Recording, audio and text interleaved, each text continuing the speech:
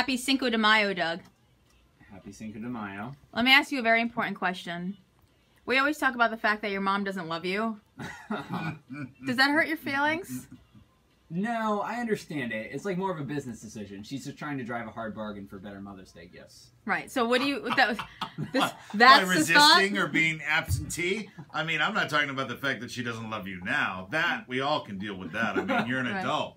That'll be fine. I'm talking about when she didn't love you when you were a child. Like, no presents, more floss. Just laying the foundation. Right. Setting up that groundwork so that when Mother's Day came, when I had an income of my own, I would really just shell out hard for the biggest flowers, the biggest cards. So what are you going to do this year to try to win your mother's love and buy it?